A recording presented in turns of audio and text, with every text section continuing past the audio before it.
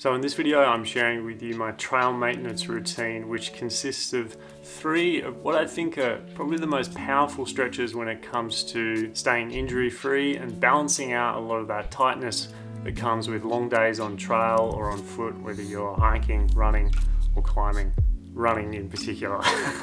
These 3 stretches aren't really traditional stretches. They won't take a lot of time out of your day. It's really just 3 different ways of sitting, things you can implement while you're cooking or relaxing at the end of the day of a long hike or a big run or a climb. So you can do this with me right now. I'm going to take you through these 3 moves. Get off the couch, out of your bed, onto the floor, and let's try these out.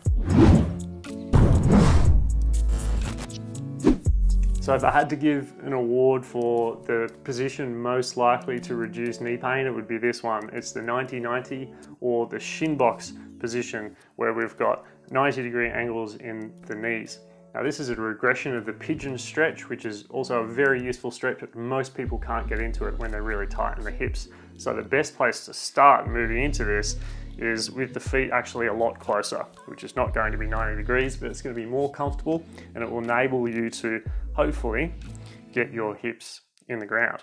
Now, if you feel a little bit of knee pain, that's okay. You should be in maybe discomfort, but not pain. If you feel like it's really painful and it's really sharp, kind of stabbing pain in your knees, then you're going to want to boost your hips. You can roll up your sleeping mat or just use a cushion, and you'll find that that becomes much more comfortable. And as you become more comfortable, you can open those knees up. The other thing I like to do is move through this position, so I can weight my back hip here and really try and get my butt to the ground and my sitting bones to the ground. Now in this movement you can move forward as well, and that gets you closer to what we would call a pigeon stretch. So I like to just come down and bring my chest towards my thigh in this position, maybe spend 30 seconds here and just play with the movement, keep it fun, keep it enjoyable, and just remember to breathe deeply as you move through these positions. You can also transition through to the other side, and that's a really nice mobility drill in itself, really working the full range of motion of the hips. And remember, the key with any stretching is for you to be able to relax and even enjoy the stretching. So make sure that you're breathing deeply, focusing on your breathing when you're sitting in these positions. That's going to enable you to relax. If you're tight and tense, it's probably going to have the opposite effect. So it's up to you to try and find a position where you're comfortable in, that you can spend time in. Breathe deeply, and let's get some oxygen and some blood and some nutrients into these tight areas of the hips.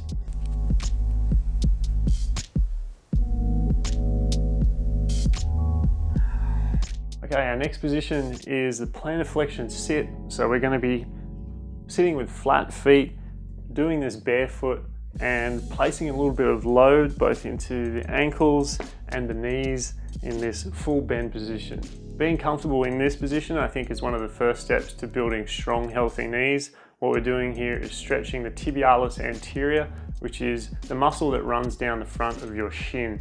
It's a very important muscle. It's one that's often neglected. It's entirely responsible for deceleration, so think going downhill and slowing down our movement when we're heading downhill. So in this position, we're stretching the tibialis anterior, we're lengthening that tissue, getting more blood flow and oxygen in there, helping to create healthy knees. We're also boosting ankle mobility, and we know that range of motion in the ankle is very important for reducing ankle sprains, strains, and rolled ankles. So it's pretty simple. We're just sitting in this position, and just like any of these moves, you can do your cooking, you can read a book, you can watch television. It's also a great position to just sit at a coffee table and work from home. The more time you spend in these positions, the healthier your knees and ankles and hips are going to be. If you find it difficult being comfortable in this position, then we use the same technique as earlier, just by boosting the hips with a cushion, lifting the hips. That reduces the knee bend, it reduces the pressure in this position in general, and it should be a lot more comfortable. Over time though, you want to be able to come down to the floor and be able to do a couple of sets of 2 minutes whilst being pretty comfortable. One of the greatest challenges I think with long distance hiking is simply maintaining healthy joint function over such a long period of time of doing this repeated stress activity. And when I look on forums and see comments in my YouTube videos about people that had to quit halfway through long hikes, it's because they had problems with their feet. Now, as hikers, we spend so much time on our feet, and it's really demanding on our feet, but we don't really do a lot of training and preparation for the feet. A lot of the time we're thinking about, quads, hamstrings, glutes. These have to be strong areas of the body, and we often forget that the feet do a lot of the work, and there's a lot of muscles in there. 30% of the muscles in the body are actually below the knee, and it doesn't get a lot of attention in regular training. So these are some things that you can start implementing to help build and maintain strong and healthy joints that will keep you going forever.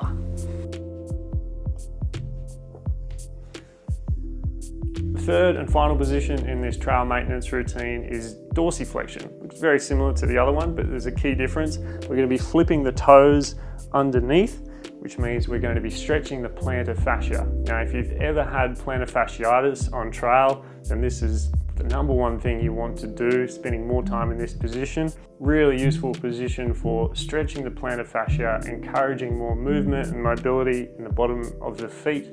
It's also a great position for building strength, remembering we're under load here of our body, so we are placing load into the bottom of the feet, the plantar fascia, whilst flexing the toes in this position, and that helps us build strong, healthy feet.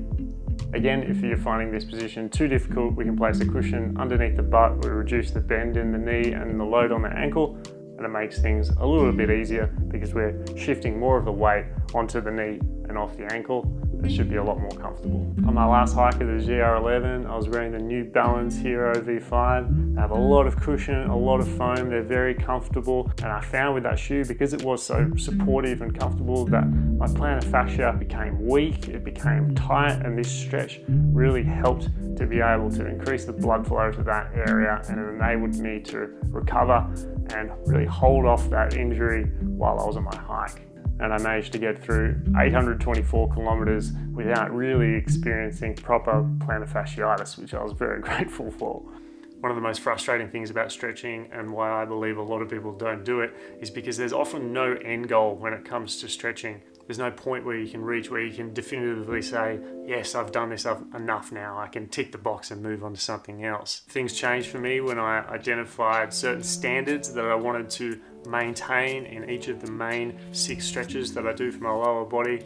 And I know now that if I can pretty quickly achieve that standard without too much stretching beforehand, then I'm probably doing okay with my stretching, and I don't need to have this massive stretching program where I spend hours and hours every week just stretching pointlessly. These stretching standards are a great goal to work towards. They're also a great little measurement tool, something to signal to you that you need to maybe revisit them, and that will often come after a long period of hiking. If you want to check these standards out, I have added them to my newer programs, but I've also added them to something brand new, which is my Patreon page. There'll be more information coming soon on what videos and content I'll be sharing on Patreon. But for now, that's what I'm kicking it off with, this 6 stretching standards. So go and check it out if you like. Thanks for supporting the channel. Hit the like button and subscribe if you haven't already. I'll see you on the summit.